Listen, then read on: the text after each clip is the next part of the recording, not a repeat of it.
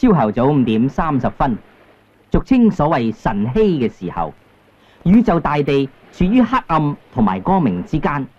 但係呢個時候呢，都會令人諗起宇宙之間，除咗我哋睇得到、摸得到嘅世界之外，係唔係仲有一個好靈異嘅空間存在呢？呢個神秘嘅大靈界，係咪可以為我哋解開生命之謎，使我哋知道點解會嚟到呢個世界，第時又點解要離開嘅秘密呢？喺世紀末呢幾年，宗教同埋占卜星相迷信嘅潮流洶湧而起。嗱，作為一個當事人，亦係見證者，我希望藉住呢套電影，帶大家一齊去睇下一啲世紀末不可思議嘅真人真事。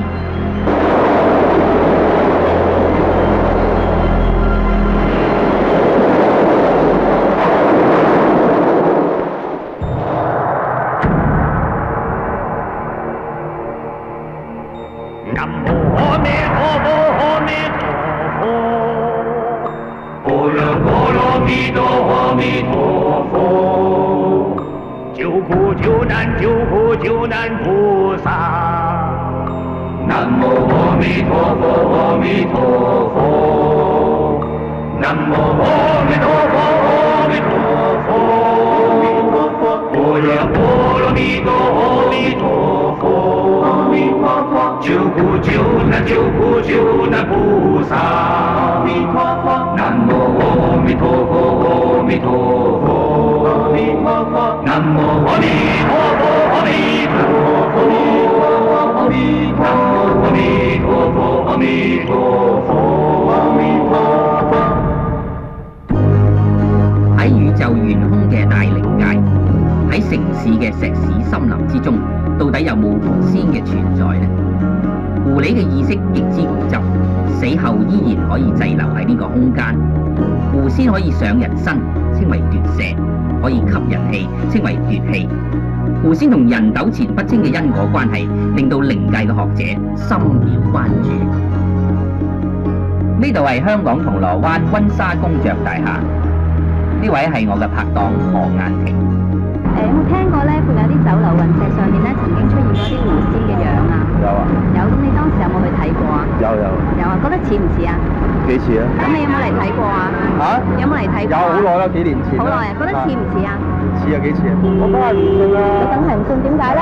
我係望實論者啊嘛。冇聽過哦，好啊，唔該你嚇。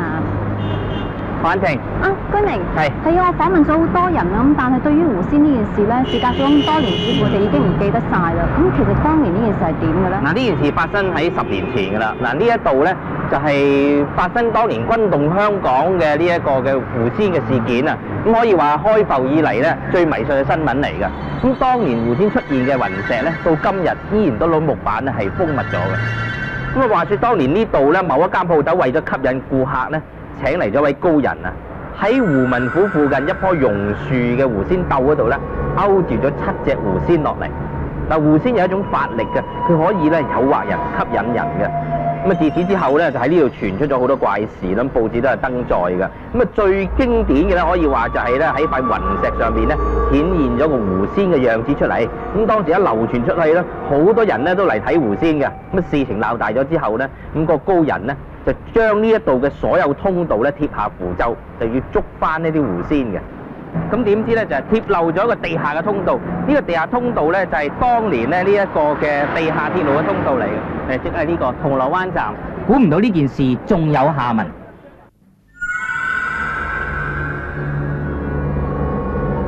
估唔到今日又嚟到呢一度。喺3年前，我曾經喺呢度經歷過一件令我畢生難忘嘅靈案，真相到而家都依然係一個謎。喺3年前，我一位大學嘅好朋友 Ada 同佢先生入住咗呢間屋之後呢，佢先生半年之內呢突然間死亡。咁當佢同佢包租婆講嘅時候呢，佢包租婆就話：哎呀，點解呢間屋咁邪㗎？你已經係呢間屋嘅第3代寡婦，而第1代嘅寡婦就係包租婆嘅自己。喺回魂夜嗰晚 ，Ada 好希望佢先生翻嚟。當佢瞓到朦朦朧朧嘅時候，向住牆邊，佢感覺到喺佢身後邊有個人瞓咗喺度。佢知道佢先生翻嚟，佢好開心咁伸出隻手，希望摸一摸佢先生嘅時候，突然間佢感覺到佢摸到佢先生全身都係毛，佢大吃一驚，於是佢一轉身一望嘅時候，佢感覺到一條尾巴一飛過嚟，佢所睇到嘅唔係佢先生，係一隻狐狸。為咗調查呢層大廈同狐仙嘅關係，攝影隊以偷拍嘅形式進入去採訪。由於深入一個可能係狐仙鬥嘅地方，攝影隊都表現得戰戰兢兢，十分之緊張。喺何雁婷嘅引導之下，看更黃伯竟然呼應咗我嘅經歷，講述咗一件令我哋震驚嘅話語。咁譬如話住喺呢附近啲住客咧，有冇啲咩問題啊？有幾伙咁啦，即係有啲人即係過咗身啊咁啦。係咪好大部分都係單身嘅咧？佢哋係真係好即係大部分單身。冇細佬哥嘅。呢間屋呢層樓到底發生咗啲咩事咧？因為嗰棵樹對住咧嗰個對面咧就係咪全部都係 B 座嘅？哦。一樓啊，佢姓康嘅，姓康嗰個啊男人就隻腳跛咗，但係搬嚟嗰陣時咧隻腳冇事嘅。你搬入嚟嗰陣時，嗰啲樓上樓下有冇同你講？有冇睇下風水啊？咁有想睇㗎，佢一入伙就叫人睇，有兩間就揀呢間，但係嗰個叫佢10年後就冇住啦。10年後唔好。話嗰棵榕樹唔知點樣壓住佢，就咁坐喺度就暈暈地。佢有冇聽過即係話樓上樓下唔係咁安寧嘅？有冇喺度念下經啊？佢淨係企。咁啊2樓咧就姓林嘅，姓林嗰個咧就嗰個太太啊搬嚟冇事嘅。咁啊最近今年咧就又過咗身。3樓啊就 B 座咧就嗰個印度人嚟嘅。咁啊兩父女咧就喺住住，因為個老豆啊就冇幾耐啊搬嚟啊又過咗身。喺拍攝嘅期間，我哋好震驚咁發現，除咗康先生之外，原來仲有好多嘅住客都同時患有腳病。鬼佬攝影師又偶然間發現咗一個大秘密。嗰棵榕樹咧，我發覺佢即係好似啲動物嘅樣貌，好似啲狐狸咁。你覺得即係似唔似？都似嘅。面對住呢棵狐狸樹嘅呢座大廈呢，咁多層樓啊，幾乎都係鰥寡孤獨，即係唔係死老公咧就死老婆，注定單身嘅。就算你唔係單身啊，都會禍及隻腳。嗱，看更黃伯掃一掃樹葉啫，隻腳即刻就有事啦。結果被逼向迷信投降，上香拜祭，咁先至冇事。有時啲唔知㗎，我掃樹葉咧，咁即係乾淨下。乾淨下。咁拜完之後就好翻啦。好翻，即刻好翻。真係咁巧合嘅咧？棵樹突然間會出現一啲即係咁似狐狸嘅怪獸樹根啊嚇！係啊，嗱，從另外一個角度嚟講咧，其實任何一種物質咧，如果受一個外來嘅意識咧，進入咗之後咧，嗰個外來嘅意識啊，會慢慢影響嗰個物質重組嘅，會變成呢個意識裏邊嗰個樣子出嚟嘅。咁啊，好多石頭同樹木咧都有咁嘅情形嘅。滯留喺呢棵樹嘅靈場，同呢度嘅住客有糾纏不清嘅前世因果關係。我忍唔住念誦光明真言，將佢超度。希望呢度嘅冤孽隨住我哋嘅報道之後歸於平靜。為咗追尋狐仙嘅真相呢，喺嗰一年我就帶住攝影隊攀山越嶺，訪問一位住喺深山修行嘅陳平原道長。你的研究現在在台灣有多少隻狐仙？大概有30多啦。嗱，研究古董、研究古畫嘅專家，大家係見過啦。研究狐仙嘅專家，你又見過未呢？嗱，呢位極受靈學界推崇嘅陳道長呢，俾咗成沓資料俾我哋睇，裏邊竟然清楚記載咗一紮狐仙嘅資料，甚至連姓名、地址呢都有詳細記載。嗱，點解佢能夠辨別咁多幻化人生嘅狐仙呢？咁原來呢，佢擁有神通，只要佢個鼻一索啊，就可以憑嗅覺咧辨別狐仙。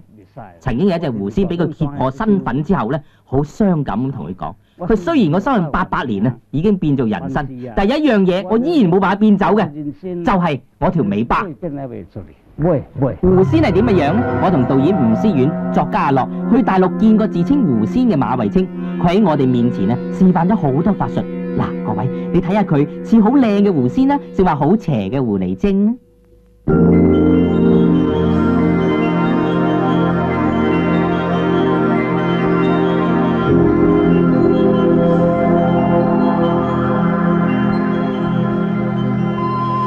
講起狐仙，令我諗起騰雲駕霧嗰啲神仙喎。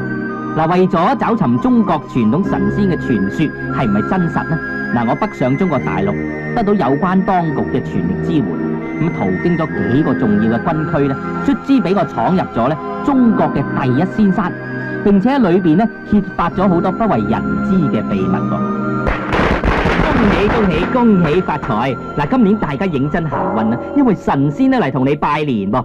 嗱，文革嘅時候呢，紅衛兵操咗入嚟呢座仙山，大肆破壞。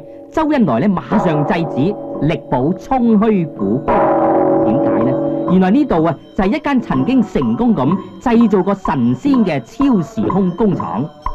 黃大仙嘅師傅葛洪啊，利用呢座仙山嘅靈氣，練成咗長生不老藥，喺呢度秘密成仙成佛。嗱，呢一座呢就係靈氣所聚嘅煉丹爐啦，曾經出產過5粒嘅神仙藥喎，令人成功咁呢進入另一個空間嘅。可惜啲資料呢已經失傳啦，如果唔係，大家都可以試下做神仙嘅滋味。呢一度就係當年嘅洗藥池，依然保留到依家。哇，陣陣仙氣湧出，真係不愧為一座人傑地靈嘅仙山。咦？點解呢度有間黃大仙廟嘅？原來黃大仙食咗神仙藥之後，就喺呢一個位置過世成仙。大家落足眼力啦，睇下佢當年嘅真正法相，喺香港睇唔到嘅噃。嗱，最著名嘅預先記錄者蘇東坡呢，亦喺呢度見過神仙，有好多詩篇為證嘅。位於廣東省博羅縣嘅羅浮仙山，中國元帥級嘅政要知道咗呢座仙山嘅秘密呢，喺呢度興建元帥樓，紛紛南下。聽聞話鄧小平呢都嚟過呢一度養生延命，飲葛洪當年煉丹用嘅長生水。我同攝影隊呢都不甘後人啊，喺呢度飲咗好多長生水。嗱，雖然捱咗幾晚通宵，但係面色個個都紅紅潤潤，真係奇怪啦。呢位中氣十足嘅術數界泰山北斗已經103歲。佢18歲開始修道家同埋密宗，修咗85年，可以入健力士大全噶啦。平日佢多見神仙，少見人。佢就係100歲神仙曹文石。我是在中國清朝的時代就是光緒皇帝17年，光緒17年，我活到現在呀，我經過2個皇帝，光緒、宣統，8個總統。喺嗰陣時，佢嘅仙緣已經成熟。結果超越時空，曾經親眼見過神仙。在湖北路口1935年，這個神仙呢，差不多有7尺高，他的面貌像一個巴基斯坦的婦女一樣。他跟我講3件事情。神仙對佢所講嘅預言一一應驗，而且話佢一生人呢起起落落，同仙佛有緣，最後會修成正果，得道成仙。神仙當年呢已經預言咗佢會南下香港定居，結果又應驗。曹文石之後呢就經常預仙，其實佢已經係半個神仙。曹文石最近一次預仙同大家係有切身關係嘅。嗱，喺香港一片移民聲中呢，曹文石諗下是否神仙也移民呢？所以佢又再問神仙香港嘅前途。神仙同佢講，香港係一塊福地，喺97之後呢會安定繁榮嘅，而且贈佢5字玄機，就係續約30年。當佢想再問清楚乜嘢叫續約30年嘅時候，神仙竟然消失而去。呢位住喺香港粉嶺嘅神仙，佢嘅大仔82歲，今年喺國務院啱啱退休。大家估下佢嘅細女今年幾多歲？係，你好，你今年幾多歲啊？20歲。咁你爸爸即係幾多歲生你呢？82咯。哦，82歲生你，咁會唔會即係呢個都係一個好大嘅年齡啦？咁會唔會你身邊啲朋友或者啲同學有時會即係用嚟講下或者作為笑柄啊？都唔會覺得好敬佩我爸爸。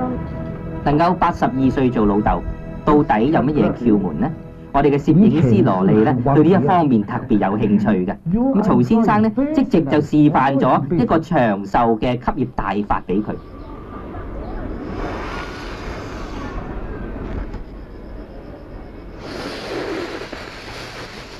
曹先生就係憑住呢一個秘訣，82歲做老豆。特別啲女士啊，如果你想青春常駐呢，就要喺呢度偷師啦。嗯。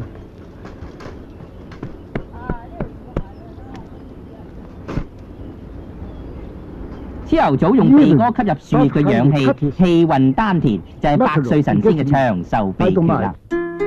如果你都想做百歲神仙呢，咁你就要學下以下呢幾招養生大法。第一式，浴面，摩擦面珠，每日7次。第二式，打天鼓，敲動後枕，共21次。第三式，運精，眼睛左右旋轉，每日7次。第四式，叩齒，上下牙齒扣動21次。第五式，摩生門，摩擦丹田位置，左右兩邊，共21次。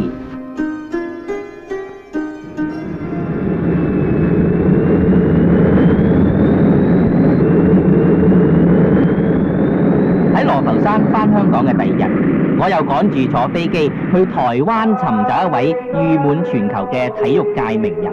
嗱，呢位先生呢，以前係一位基督教徒，中國體育界嘅國寶。今日嘅佢啊，竟然變成大靈界嘅最佳見證者噃。不過要揾到佢呢，非常之難嘅。我只有求咗一位台灣嘅電影界朋友。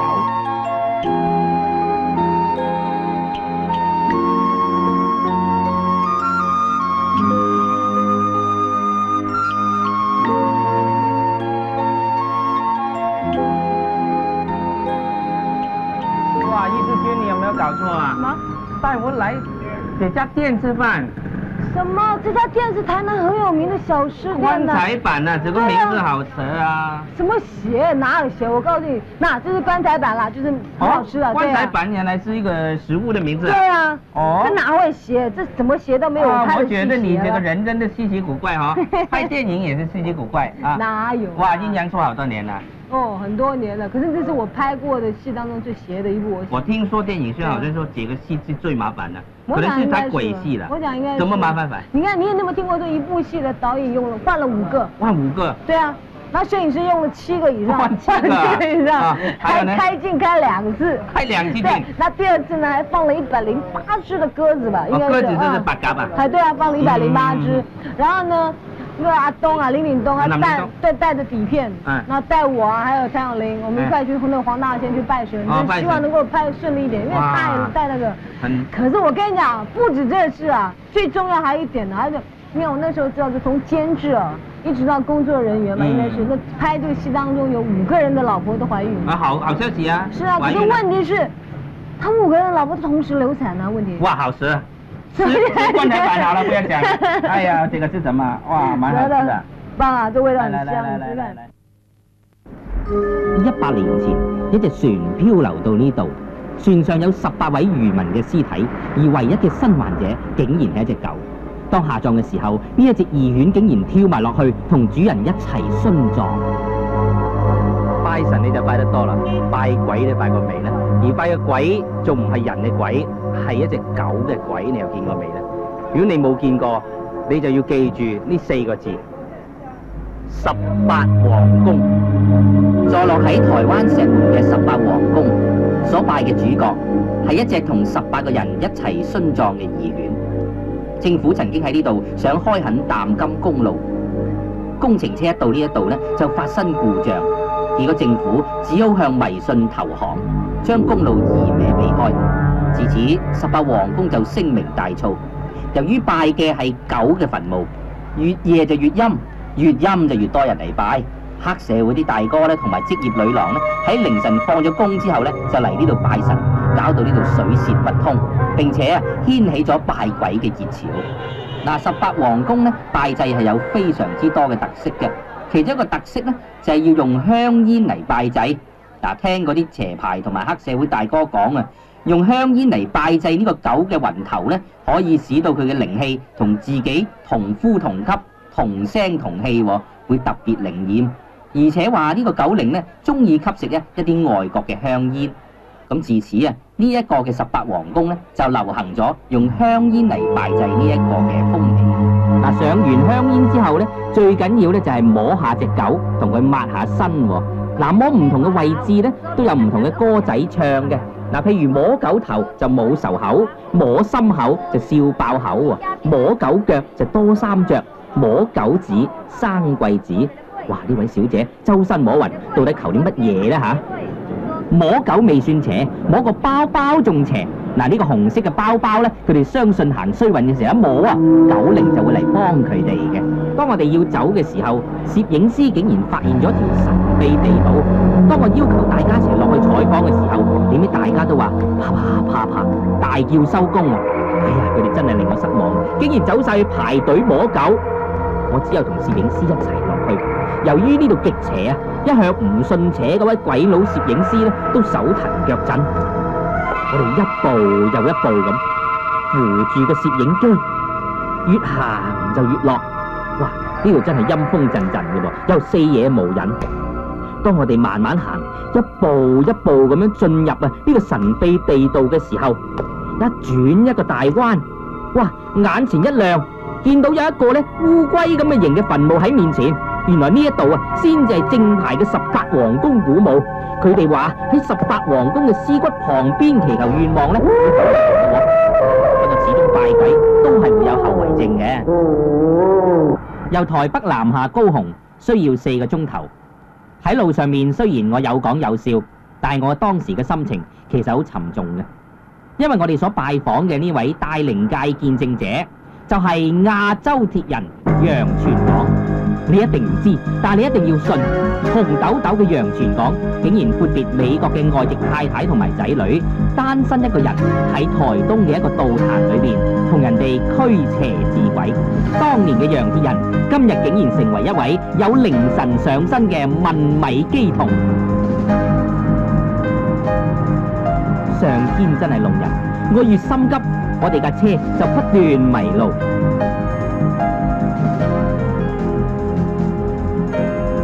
結果皇天不負有心人，我哋卒之見到曙光啊！今日嘅楊傳廣到底變成點嘅樣呢？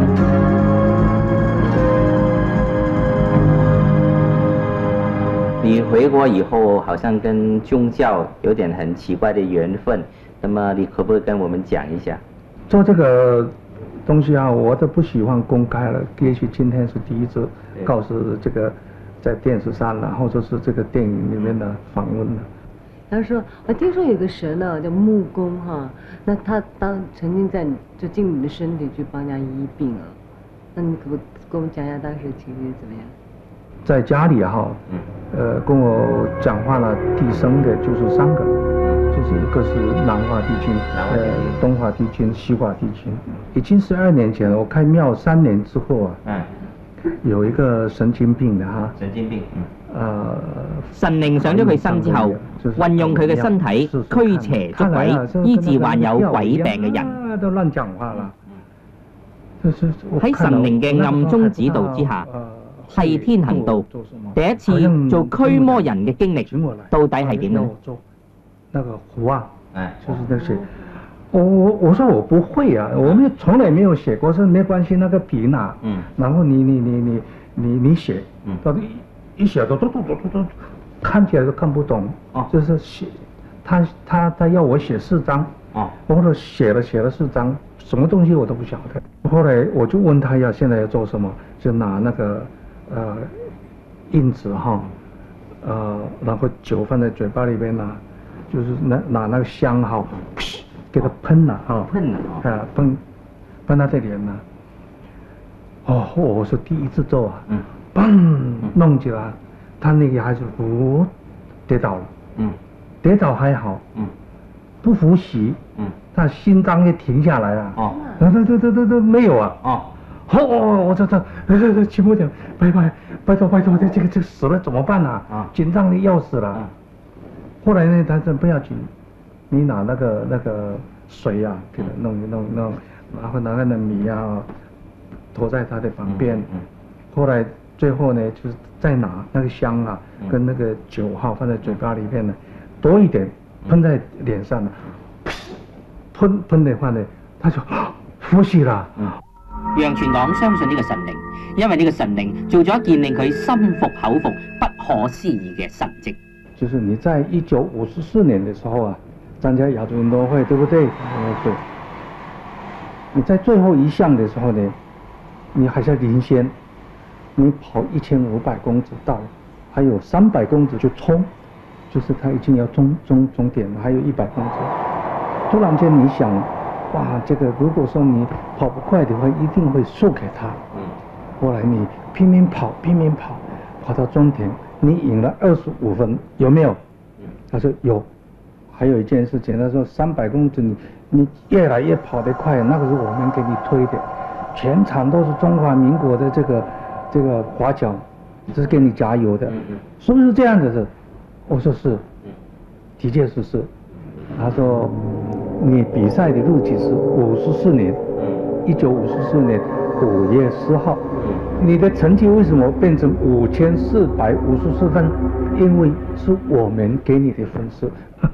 佢嘅勝利係神明喺後邊幫佢推嘅呢個秘密，聽起嚟實在令人震驚嘅。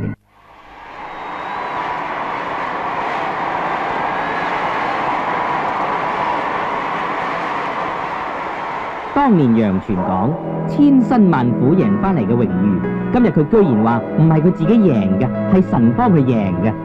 各位觀眾，假如有一日神喺你耳邊同你講，你一生嘅成就唔係你自己努力得翻嚟嘅，全部都係神幫你得翻嚟嘅，咁你願唔願意接受呢一個係事實呢？無論如何，宗教對人嘅影響好大，宗教嘅力量莫測高深。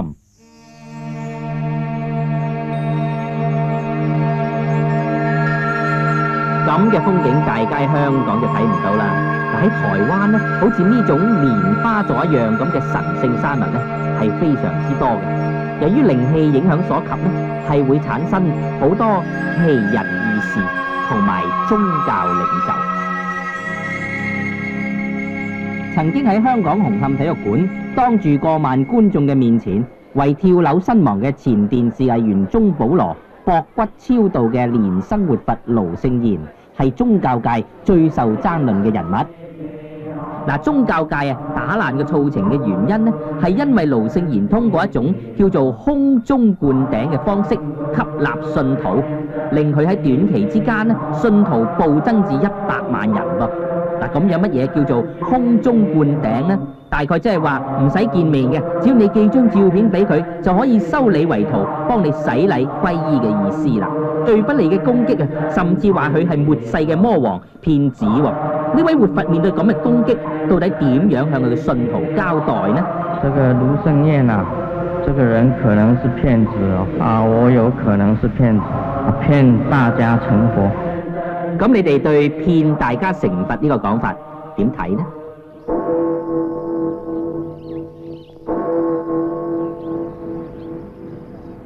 嚟到佛光山就令我諗起台灣宗教界嘅另一位風雲人物，佢就係被譽為政治僧人嘅星雲法師。近年香港掀起宗教熱，嗱，其中一位最矚目嘅人物呢，就係來自台灣嘅星雲法師啦。嗱，星雲法師大家見得多啦，咁我一手創辦嘅佛光山裏邊嘅大雄寶殿，你又見過未呢？當我由鏡頭右下角進入大雄寶殿嘅時候呢，由於天色昏暗，冇辦法拍攝，又礙於佛光山嘅燈光呢，全部自然感應嘅，未天黑呢就唔會着燈嘅。但我行入去嘅時候呢，竟然呢大放光明，連寺裏邊嘅住持呢都覺得奇怪。佢話天未黑就先亮燈嘅呢種情形呢，喺佛光山係從未試過嘅，咁算係一個小小嘅奇蹟啦。進入大雄寶殿之內，佛像莊嚴嘅氣氛令我哋心神清靜，深深體會得到創辦一個成功嘅宗教所付出嘅精神同埋魄力係唔簡單嘅。不過佛光山呢，依然好多人攻擊佢，話佢用商業嘅手法嚟經營。不過大師呢對呢啲流言呢一笑自知，佢話西方嘅極樂世界金碧輝煌，佛光山有冷氣機，和尚揸 Benz 房車，算得係乜嘢呢？呢度唔係開武林盛會，更加唔係華山論劍，呢度係台灣道教教主黃氏道長所施法嘅道觀。據稱佢師傅已經200幾歲，喺大陸先生修行嘅。每一次傳法俾黃道長呢，都喺大陸嗰邊飛過嚟教佢嘅。大家唔好誤會佢做大戲噃，我哋個主角出場啦。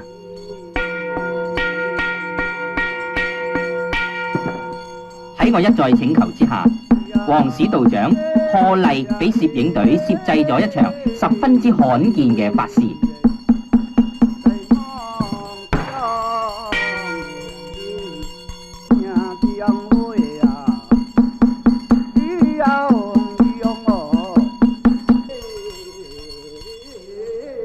哇！呢場法事真係功架十足噃。嗱，大家要留意啊，佢嘅塵拂啊，嗱佢 fit 一 fit 咧就有奇蹟出現噶啦。呢場嘅法事其實係神通，叫做念力點火大法。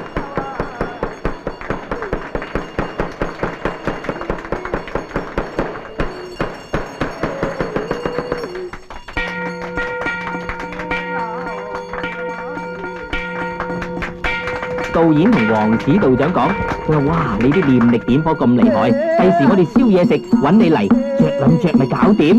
黃史道長笑住咁同佢講：唉，善哉善哉，我食齋㗎。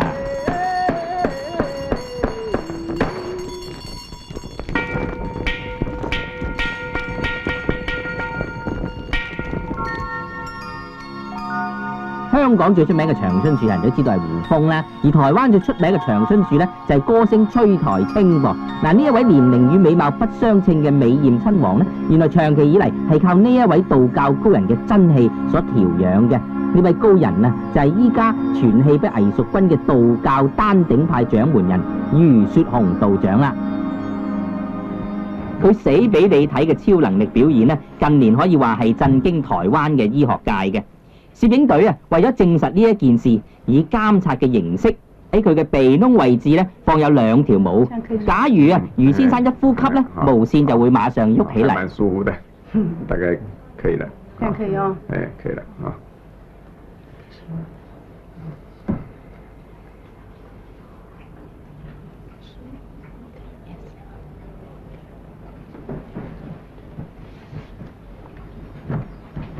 嗱，示範表演咧，相信大家就睇得多啦。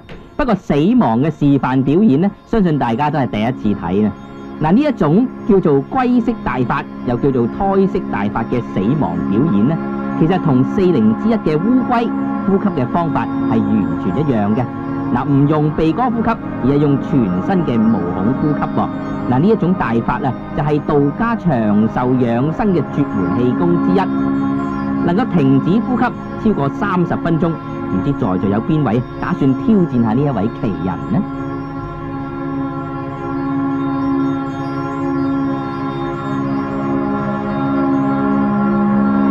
？30分鐘之後，咦，余道長真係醒嘞噃！起來啦！哎，好。對。我死過去多久了？哦，你死了31分59秒。哦，不錯。哇，破紀錄了是？哎，真是破紀錄。以前沒有超過30分鐘，這次比較久一點。那您剛剛有什麼感覺？感覺，其實感覺很舒服，而且也很清醒。這樣子。對。那我們在旁邊，你都知道，都有感覺嗎？實際上是差不多曉得。這樣子，哎，實際上是差不多曉得，感覺變得非常靈敏。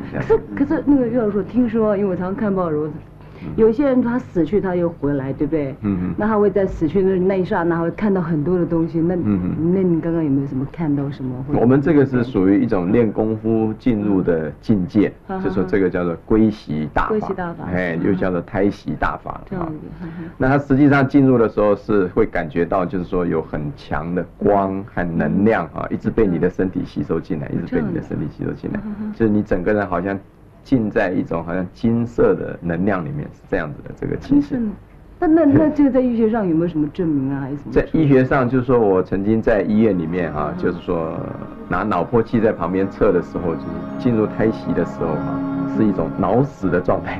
腦死的狀態。對對對，等於醫生宣布這個人好像出車禍撞到腦了，整個腦沒有反應了，這樣子的這個情形。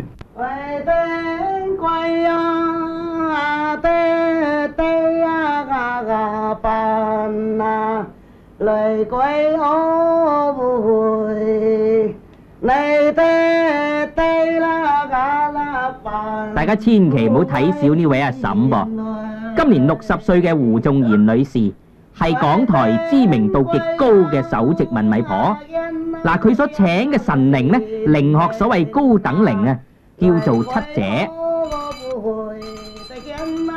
佢嘅推靈術呢，有相當之多嘅特點嘅，譬如話求黃大仙嘅聖水醫病啦，電話越洋驅魔。滴滴捉咗佢捉住捉鬼捉住捉鬼捉住捉鬼，聖王附身捉咗佢，搖靈驅導亡靈喎。佢用鼻哥可以聞到鬼魂嘅位置。唔關我事，係神同你揼鬼，捉鬼捉住。仲有一個特色就係拳拳到肉。都有揼嗰啲鬼死晒，你痛都有揼噶啦。七隻公子揼住捉鬼，揼住捉鬼，揼住捉鬼，揼啲鬼死晒變咗啲水啊！富有你出入平安，富有你展開健康。對萬鬼過橋，為今晚嘅大妹妹啊，淚啊，聽你一句。阿妹啊，善真啦！你住邊度？咩街？幾多號？今日嚟到七姐壇前驅魔嘅小朋友叫做德仔，佢天真活潑，但係因為懷疑有靈病而導致佢講唔到説話，變成一個啞巴。揾盡名醫都束手無策，佢嘅媽媽只有向七姐求助。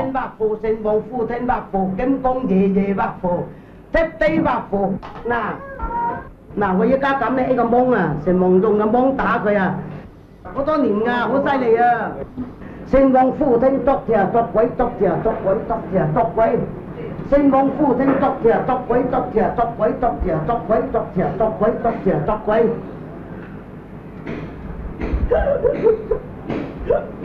我咯，喂，唔使驚啊！阿爹爹同你做好嘅嚇，我同你推嚟啲鬼冇事啊冇，係。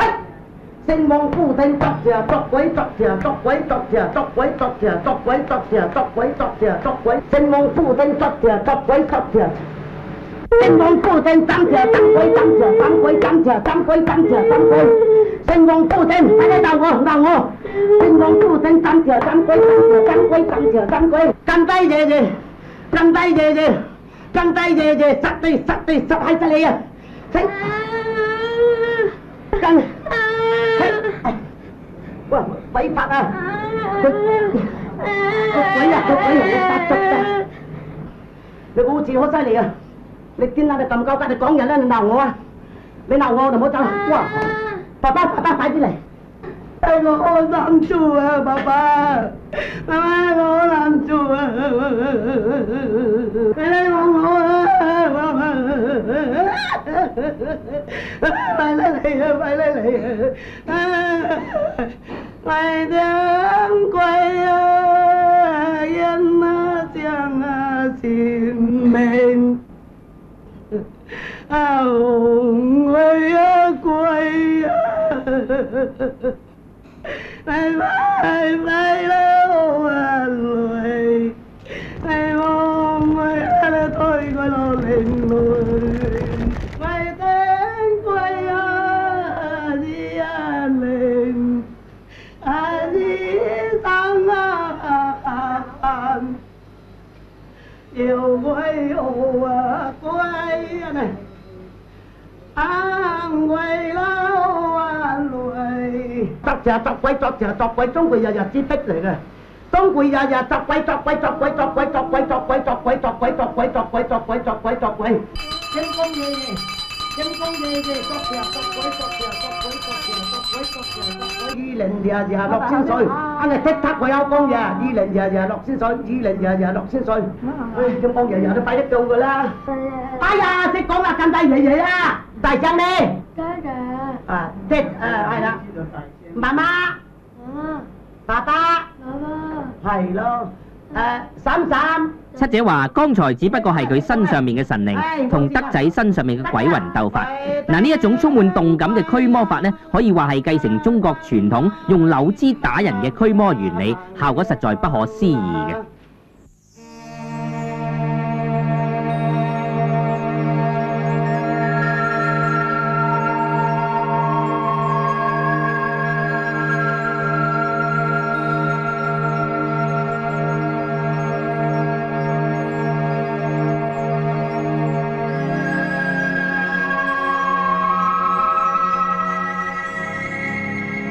嗱，睇完一啲充滿動感嘅驅靈術之後呢，不如我哋換下口味，睇翻一啲咧靜態啲嘅驅魔大法啦。嗱，呢一種驅靈術呢，係憑住施法者嘅修為念力，將正確嘅光明觀念呢傳送俾靈病者身上面嘅靈體嘅，咁使到鬼魂呢得到解脫。嗱，陳果齊上師呢，可以話就係個中嘅能手啦。我讀幼稚園嗰陣時已經見到鬼㗎啦，咁呢，有啲呢就好似人咁咯，冇乜嘢，即係普普通通啦，但係啲面色就好藍好青咯。有啲呢就睇唔清楚個樣嘅，通常都係着住啲白袍啊、飄啊，或者好似人咁行嚟行去咯。嗱，所嚟嘅眾生啊，個佛門清淨之地，我先俾你個聖水加持，等你得到清涼解脫。攤開個手。飲咗佢，拍額頭，合掌，誠心啊！鬼上身有幾個特徵，第一咧，面色係特別比較青灰，係冇一種氣色嘅。第二咧，佢嘅眼神咧係會好似所謂黑眼圈啦、青藍啊、無神啊、怕見光，佢會口氣、身體係會發出一種異臭嘅。鬼魂咧就係一個所謂魂魄，一個虛無縹緲、冇實質嘅物體啦，所以咧，我哋人咧就可以俾佢佔射，亦都叫鬼上身。個人經驗咧，我喺85年試過有一單處理咧，就係有11隻鬼上身嘅。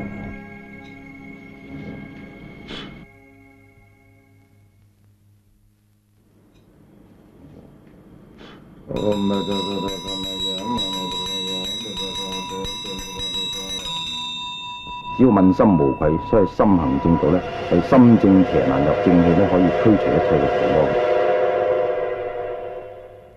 曾經用一條紅繩為跛豪勾魂嘅李建軍，喺張寶成同埋特異功能聲名大挫嘅時候，被迫亮相法言。這個訪問呢是在這個頗好出殯的第二天，我們訪問李建軍先生哈。李建軍先生，你在這個跟這個頗好治療的那段時間哈，都很穩定。結果後來你離開了，突然間失蹤了之後呢，過了幾天他就死掉了。那麼結果你其實是去了哪裡呢？我在這裡第一次公布，我去了北京。哦，你去北京做什麼呢？我對外說我去了南海，為什麼呢？因為裡面有些原因。我去北京呢，主要有2個任務。第一個呢，就是我回去練功；第二個呢，對這個天安門廣場這個旗桿的位置的考證證實一下。還有一個就是因為今年呢是真龍天子轉世年。這個真龍天子是什麼東西？真龍天呢，如果信仰中國古老的文化來講呢，就是帶領全國的人民，能掌管全國的各種這個變化的一個人，叫真龍天子。但是呢，毛澤東去世以後呢，到目前為止呢，真龍天一直沒有轉世。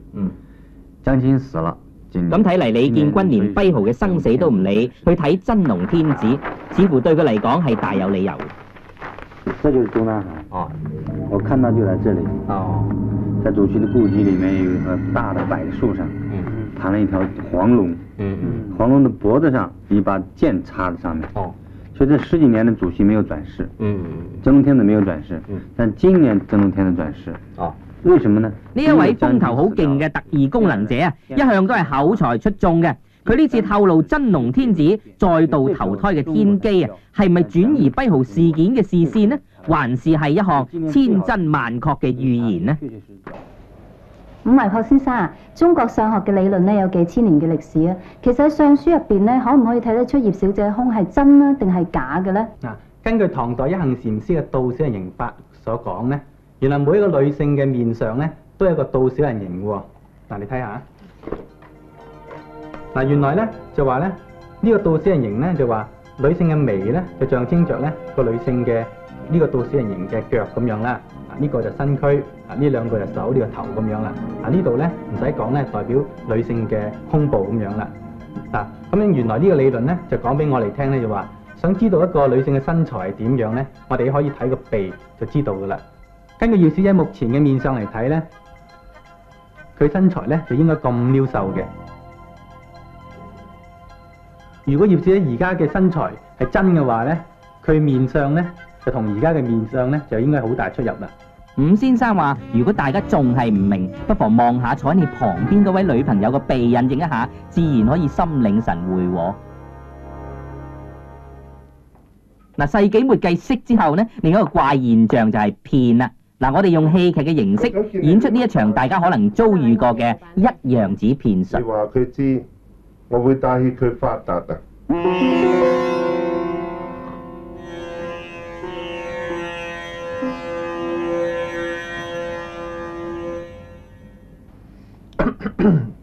你出生嘅年月日？1956年3月10日。幾點鐘？好似上晝9點到。你喺屋企排第幾？我排第2嘅。你有幾多細路哥？3個。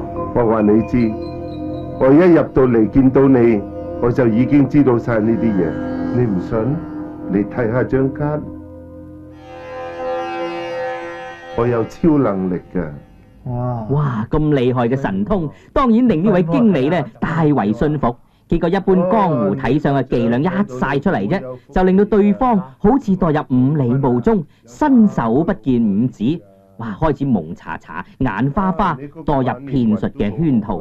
句句話都非常之啱聽，好似中咗催眠術一樣。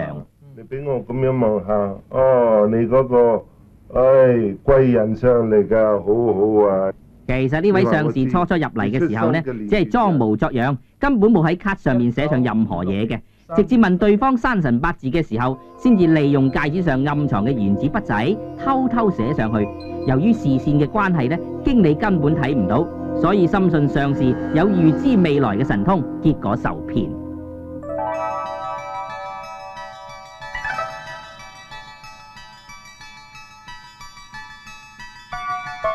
世紀末有3大流行嘅怪現象：騙、色、賭。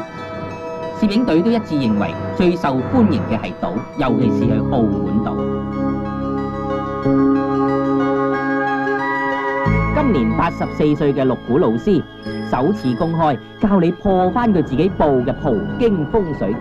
葡京嘅風水呢，就個賭場呢喺埋嗰度呢，好特別嘅，係喺易經嘅卦象裏邊嗰個古字。個古字呢就係3個蟲，就下邊一個冥。咁啲蟲呢就等於即係啲賭客啦。咁啊，但係呢嗰啲蟲呢就最忌呢係雀仔，因為雀仔係食蟲啊嘛。最忌火喎，火係燒佢噶嘛。所以呢就由何生先生處理呢就最好，因為個紅字呢有鳥啊，即係雀啦。嗰個新字呢有3個火，即係火呢就燒啲蟲啦。葡京呢等於一個雀籠啊！呢個風水好特別嘅，係一個福鼠吊金錢啊！就中國古時呢，至到家下呢就話福鼠呢係帶嚟嘅財神嘅。個角呢2個豎起㗎，裏邊呢有4隻爪，前邊嗰2隻係畫嘅，後邊嗰2隻係用光管紅色嘅嚟到溝通㗎。即係你入去裏邊又要贏錢又要輸錢，咁佢哋有生意做㗎嘛。但係佢呢個偏門呢，就有一度叫做竅門，我哋呢行呢叫佢做死門㗎。由嗰度入呢，就贏就多過輸，由正門入呢，就輸多過贏啦。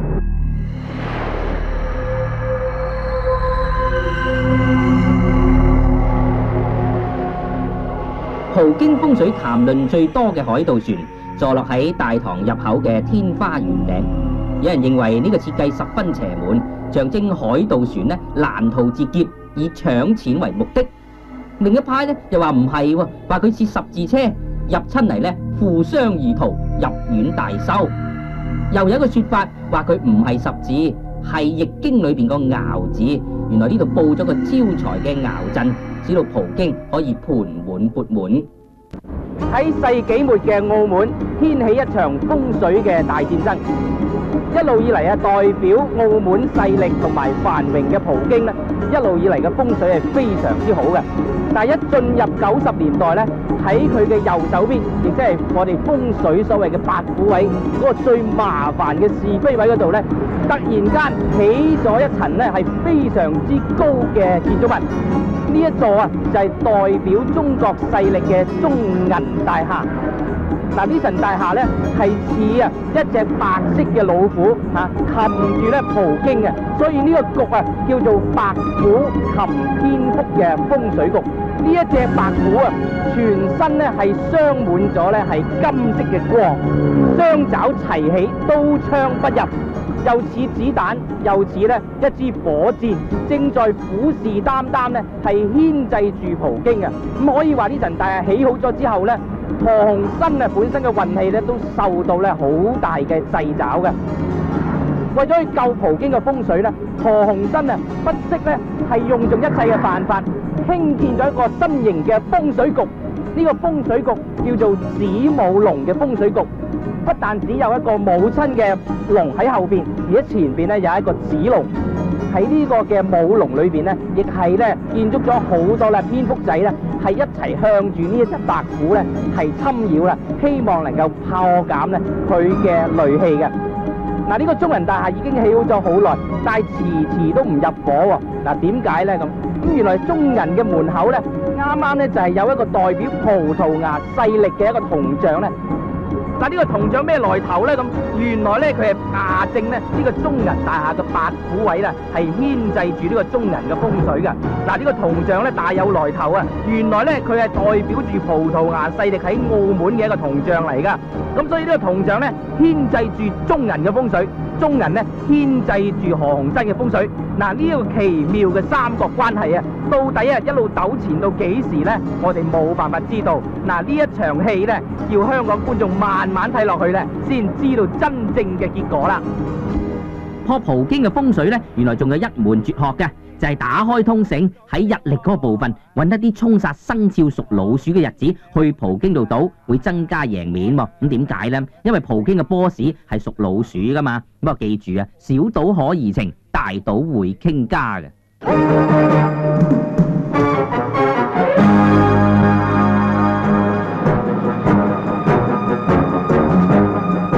喺香港，估唔到另一場世紀末嘅風水戰爭又爆發啦！我同何雁婷馬不停蹄，即刻飛去元朗八鄉嘅孝陵山莊觀察戰情。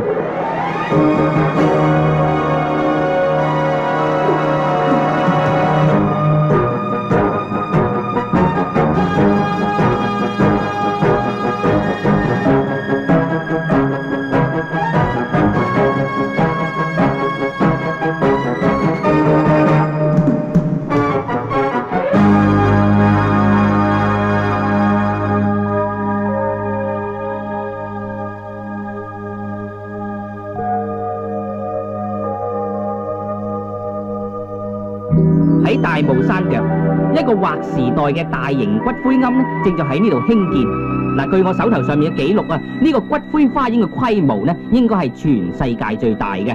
嗱，呢個命名為孝陵山莊嘅骨灰陵園咧，佢係模仿台灣同埋日本嘅陵園興建嘅。嗱，比較咧美輪美奐，有現代化嘅發展觀念嘅。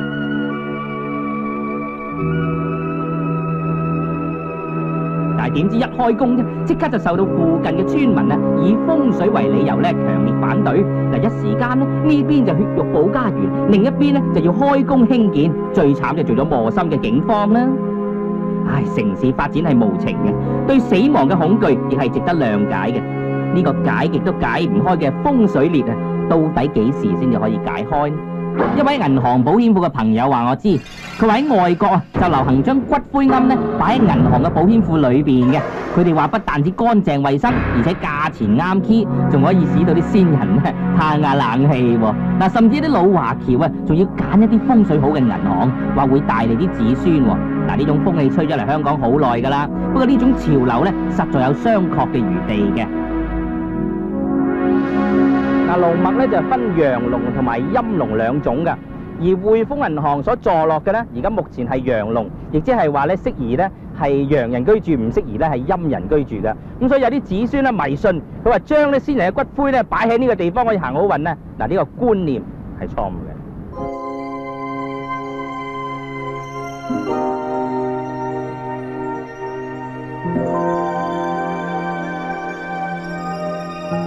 呢個唔係敦煌石窟，亦唔係藝術名城，呢度係一個死亡革命家曹日章先生一手創建嘅王國金寶山。名雕刻家朱銘根據全新嘅死亡觀念，喺度興建咗市值3000萬港元嘅佛像。我專程去台灣金寶山探訪，係因為聽聞由於金寶山興建之後，改變咗好多人對於死亡觀念嘅恐懼，掀起一個綠化骨灰龕陵園嘅熱潮。一時間有多類型呢一種陵園興建。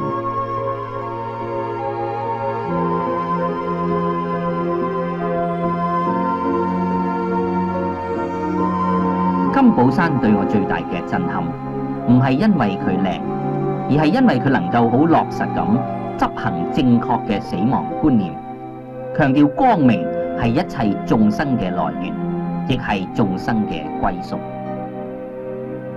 喺新樓嘅示範單位你就睇得多啦。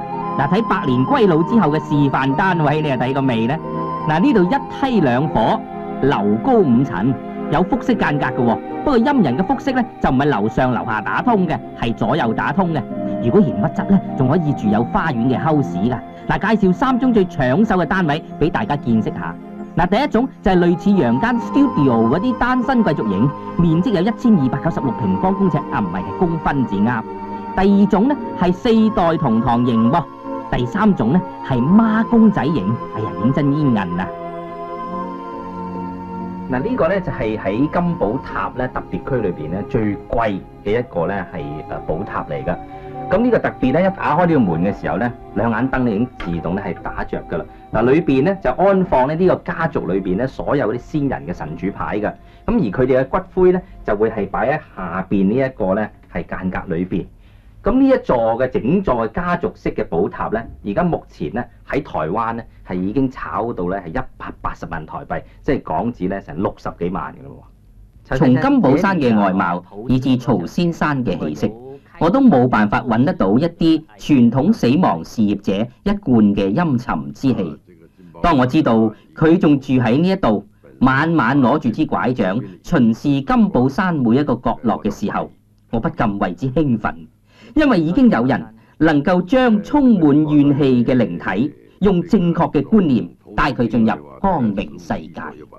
曹先生，最初你蓋這個金寶山的時間，附近的居民有沒有因為那個風水的理由在反對你蓋這個金寶山？有。附近的居民當時有一點心裡面毛毛的，但是我們是經政府正式許可核准設置。那麼後來把這個園區建設得這樣的美輪美奐啦，那麼居民跟一般的社會民眾的話也能肯定都很讚賞。金寶山的理念是配合這個社會的需要那麼改善民俗，破除迷信。不管他有沒有賺錢反正就是這個理想一定要完成，留下一個名字總比留下錢還有意義。當我離開金寶山嘅時候，已經夜色蒼茫。我默默許願，希望正確嘅死亡觀念盡快扎根喺中國人嘅社會。比東華義莊仲要猛嘅高階鬼屋咧，電影圈嘅朋友好多都喺呢度撞過嘢嘅，叫呢度做生人嘅禁地、死人嘅樂園。魏淑君幾年前喺呢度拍過戲，竟然俾鬼咬個耳仔。根據佢對我嘅複述，我決定將佢當年嘅經歷以靈案嘅形式重現喺大家嘅眼前。嗰晚嘅情形係咁嘅，佢拍下戲，因為人有三急，於是就遠離所有嘅工作人員，去揾廁所方便。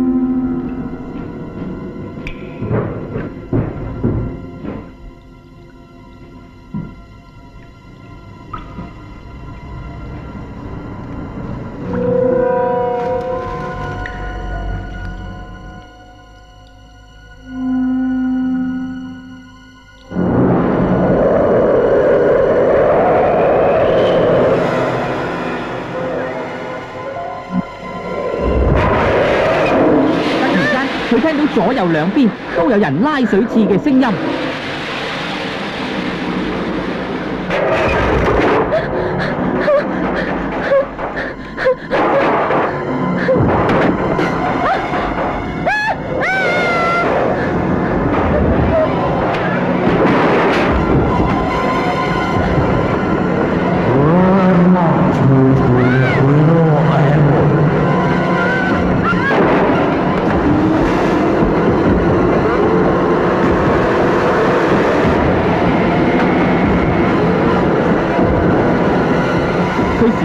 好驚咁話俾我知，當時佢清清楚楚有一啖寒氣大力吹落佢隻耳仔度，然後佢聽到個男人憤怒嘅聲音：做乜屙尿落我張床度？自此之後，佢同好多明星一樣，都再唔敢去高街鬼屋度拍戲。藝術君呢個經歷啟發咗攝影隊，大家竟然對我有一個好苛刻嘅要求，呢個真係名副其實嘅鬼主意。而家已經係夜晚12點半鐘，嗱呢一度呢，就係著名嘅高街鬼屋啦。嗱，高街鬼屋啊，之所以認為係全香港最猛嘅鬼屋呢，因為佢嘅前身呢係一間麻風病院嚟嘅，咁啊之後呢變咗間神經病院，咁所以傳說話呢度呢嘅鬼係特別厲害，因為佢哋係神經嘅鬼啊嘛。咁啊今日呢，我可以話係破天荒呢，係帶大家入去呢間鬼屋裏邊呢，以最近嘅距離接觸靈界。咁可以話係咧俗稱嘅叫睇鬼啊！喂，點啊？坐啦，我哋。你哋？係啊，我哋啊睇鬼喎，梗係唔少得佢啦。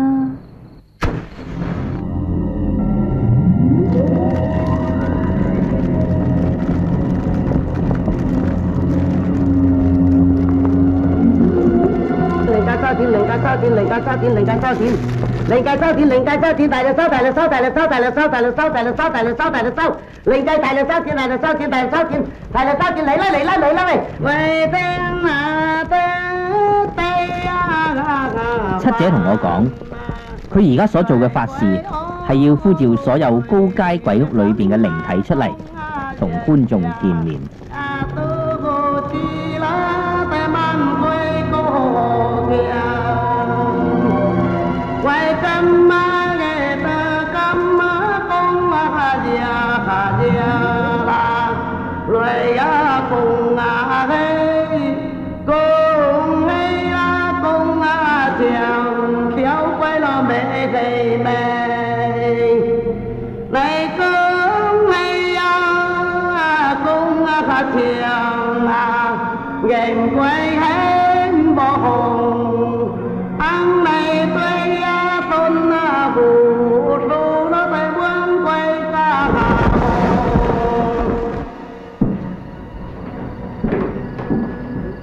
七姐啊，呢度下邊咧就係停屍房，亦係高街可以話陰氣最重嘅地方。我帶你落去參觀下，睇下你有咩感應。小心啊！呢條路好難嘅，你小心。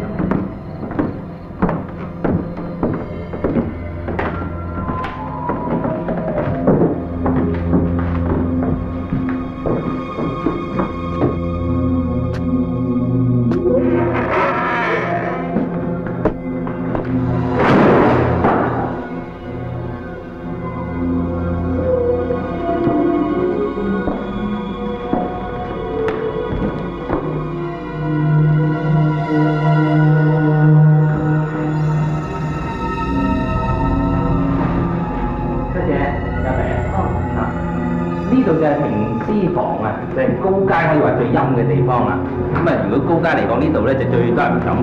你睇下嗰邊，你睇下嗰邊。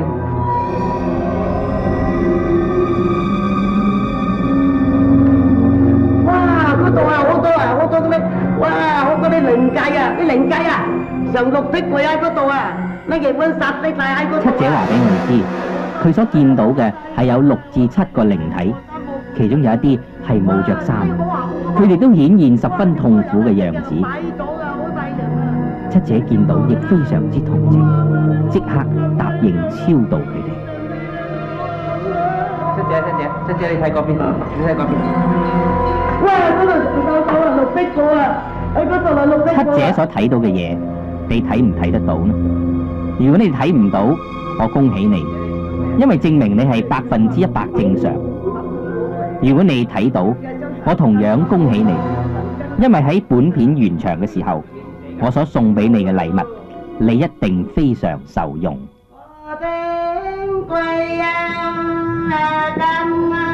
以下嘅片段喺放映嘅過程之中，戲院裏邊可能會有人見到靈體而大聲呼叫，佢可能同你完全唔相識，亦可能係坐喺你身邊嘅朋友，甚至嗰個就係你自己。不過大家唔需要驚，因為你今次同靈界嘅接觸就好似喺動物園裏邊睇老虎一樣，係絕對安全嘅。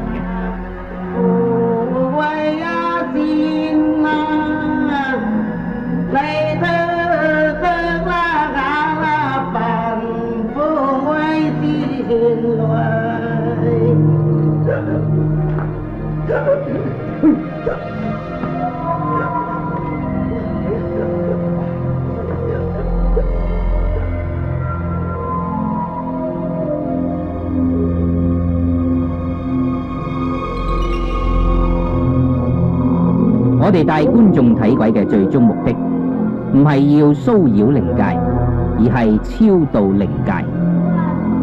點解呢？因為高街鬼屋呢段戲嘅所有菲林，每108格之中，都放咗一格代表光明嘅超度經文。當大家望住畫面嘅時候，你嘅精神念力正在同萬千個你唔認識嘅觀眾一齊聯手超度緊一批滯留喺靈界嘅人生過客。種瓜得瓜，種豆得豆。今日大家就好似一個社會工作者一樣，用愛心去滋潤一批迷途嘅人。今日你嘅付出，日後你一定可以得到極大嘅回報。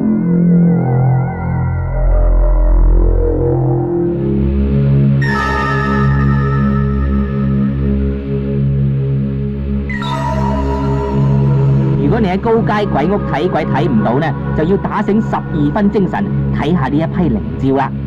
嗱，靈照之所以拍攝成功呢，係因為揸機嗰個人同靈界嘅腦電波呢同步發生共鳴，喺佢哋嘅腦海裏邊呢反射出靈體嘅樣子，跟住就會產生一種係叫做念攝嘅力量，將靈體嘅樣子顯現喺底片嘅上邊。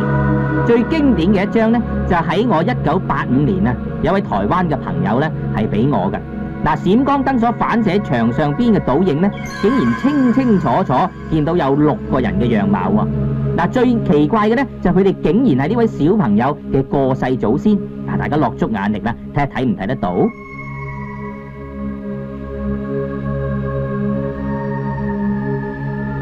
除咗攝影之外，睇鬼嘅另一種媒介呢，就係石頭啦。嗱，鬼魂進入石頭之後呢，就會將怨氣感染石頭嘅物質組織，顯現出鬼魂嘅樣子。黎淑君所抱嘅呢一嚿鬼石呢，就喺台灣花蓮發現嘅。嗱，呢幾塊靈石都係最經典嘅。嗱，包管你大開眼界啦！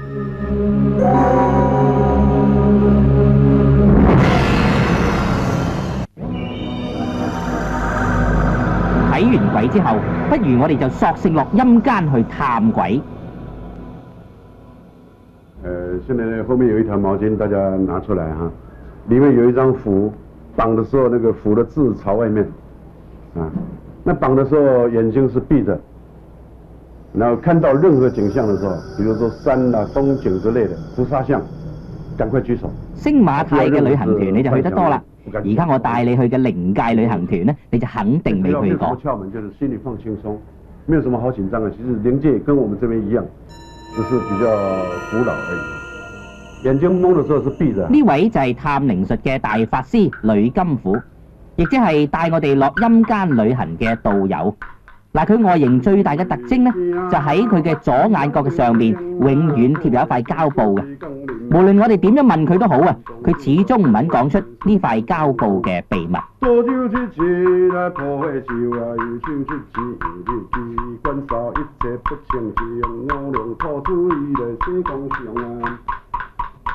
參加嘅團員雖然蒙住雙眼，但係喺黑暗之中，如果能夠遇到一啲光或者神靈呢，由佢哋帶路就可以得償心願，去陰間度觀光。參加觀靈術，首先一定要除鞋，因為接觸地面先至可以憑地氣容易下落陰喎。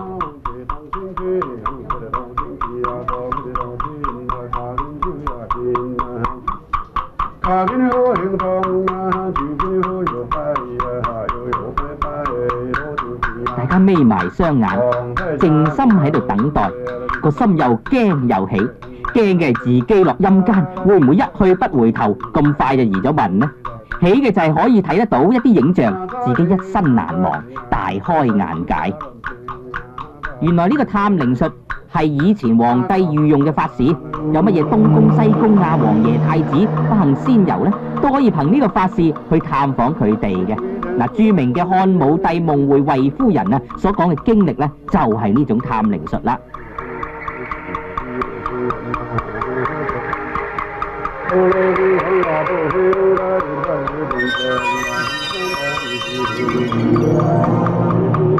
為咗同我哋開路啊，同行嘅兩位師傅仔呢，用香寫符，希望神靈帶路，靚靚強強啊！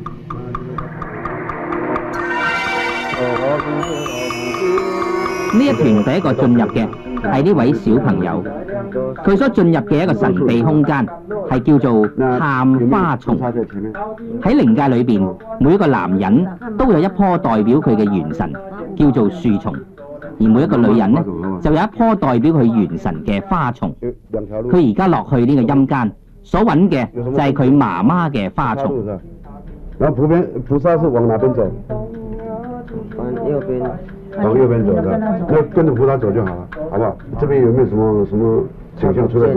啊？他不見了。啊？上面有兩個人。那兩個人在幹嘛？是神像還是？喺呢個時候，帶領佢嘅神靈突然間失咗蹤，佢好心急。佢媽媽由於身體有痛症，揾咗好多醫生醫呢，都揾唔到病源，只好落去探花叢揾出原因。坐喺佢旁邊嘅媽媽曾經多次嘗試自己進入，但係點知都失敗，只有揾佢呢位好有佛緣嘅仔幫佢進入。喺一波三折之後，呢位小朋友只有憑住佢嘅誠意去感動神靈，希望帶佢去揾到媽媽嗰朵花。卒之神靈又出現啦，而且佢騎住喺一條龍上邊去揾佢媽媽嘅花叢。過咗一段時間之後，佢卒之揾到啦。喺女金虎嘅幫助之下，佢為佢媽媽嘅花叢施肥同埋淋水。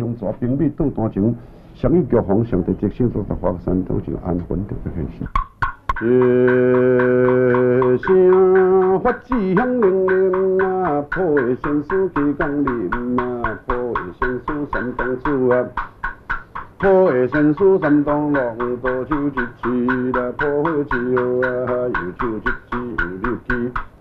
來到什麼地方？第二位嘅進入者係呢位太太，佢進入靈界嘅另一個境界係叫做元神宮。佢嘅目的係要揾到佢丈夫嘅元神。再跟他談，說要過這個山，要帶我過去的話，是不是需要說他需要我要怎麼做？正邊方面就是一座那個山林，山林是竹林山林，就是觀世音所住的地方，山林這地方。但是另外一邊的話，哈，是一個水秀非常風景非常優美的地方，但是那個地方我看着好像非常的模糊，這個地方好像是我曾經有去過的地方，但是我沒有。呢位太太由於佢嘅先生身邊有太多女朋友啊，所以嚟到呢一度，希望落陰間嘅元神宮揾到真相。像那個月下老人那邊去看我的婚姻的關係。你告訴他說，現在就是說，已經月下老人已經指點我在哪邊找到我老公的元神。我老公的元神哈，在那個桃花裡面包圍着，在中間。被桃花包圍着，他沒辦法展出他自己的思想、自己的志願，這樣。這樣子。现在要過來幫忙的人在頭痛，說該怎麼樣的去處理。有幾個人在那邊？有幾個人？現在有2個人。喺女金婦嘅協助之下，呢位太太希望下邊嘅靈神能夠幫助佢將丈夫身邊嘅桃花拔去。請他們幫忙，好不好？手放下來。好。哎，李師傅。哎，什麼事？什麼事？沒關係，放心說就好。沒有什麼景象嗎？為什麼景象你還緊張什麼呢？沒有。坐好，坐好。對。放心說。對。放心說，這沒有什麼嘛。第三次考試中心的指導能力。好，我眼睛睜開來，這就好。來，這個熱水喝一下，喝一點點。你不要喝，鎮靜一點喝，喝一下就好。那我剛才有沒有什麼景象？中間有一段，我就整個沒有力氣，我那個呼吸我氣喘不過來。那你要講的那時候要講。我不知道，我整個氣喘不過來，我整個就。然後有圈，我好像是圈圈又不像圈圈。還有沒有景象？具體的景象？沒有景象，就是那種，就是一直圈，然後一直跟着這樣一直下去，因為我一直在聽那個經嘛，我不曉得整個去到，然後我就好像一直掉，那手都沒有力。後來剛剛你問我說有沒有，我就好像沒有，因為我不能確定那個是，我不知道那個是什麼東西，整個然後。剛剛說可我手抬不起來，我看到整個景象的時候，整個就只有嘴巴可以動，身體都沒有辦法。看到整個景象的時候，非常身臨其境的感覺。不曉得好像是那種。你說牆壁啊，你用手摸就會摸到牆壁。那個圈是帶一點紙又不像紙那種東西，最底的是那種。其實你已經進入了，但是因為你的體力本身。藝術君所發生嘅，其實就好似穿梭機要穿越地球表面嘅大氣層一樣，由於角度失誤發生爆炸。體力太累的人啊，你不妨就是打開最好啊。林小姐，你怎麼樣？看到什麼？我前2次都沒有看到什麼，只有常常都會有一陣燥熱，然後有時候腳底會這樣陰涼一下，然後第3次我就是剛剛問了師傅，他就說你可以心裡默念啊，觀世音菩薩求他帶領弟子進去啊，我就一直默念，所以這次就有看到一些，我感覺是黃色又像綠色這樣啊，那種光圈啊，然後集合的時候就變黑一點，然後它又會散開，然後再一次。我剛剛看到的東西啊，我基本上我認為是跟那種晚上失眠啊，在一片黑暗中眼睛閉久了，你會有一些現象在眼前出現，一些光啊，一些莫名的漂浮體，就類似這種東西。紫光是什麼紫？是很淺的還是很深的？比較深的。喺1984年5月15日下晝2點鐘，有一位曾經參加過呢個靈界旅行團嘅著名女作家，對佢嘅經歷有以下嘅描述：兩邊都是花，中間是一條泥巴路，兩邊都是人在給我拍手，有一個光影在我的前方，似聖母似觀音，帶引我超越了時空。佢就係我哋熟悉嘅三毛女士。當年佢落陰間係要去見佢嘅過世丈夫何西，點知揾唔到。喺元神宮，佢揭開自己嗰本生死冊，知道自己一生只係寫23本小說。當佢揭到第48頁嘅時候，發覺係一片空白。1990年，當佢第23本作品《滾滾紅塵》面世之後1個月，佢竟然自殺身亡，剛剛係48歲，成為呢個靈界旅行團嘅最有力見證。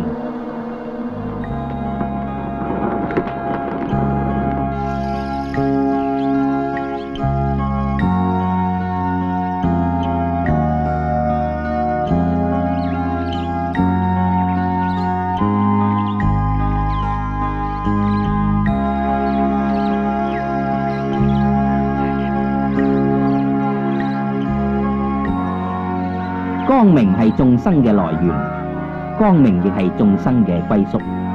我喺呢度送俾大家嘅禮物就係光明真言。遇到任何靈界嘅騷擾都可以念誦，將靈界超度。平時多念光明真言可以增加你嘅正極子，使到你樂觀積極，開悟人生。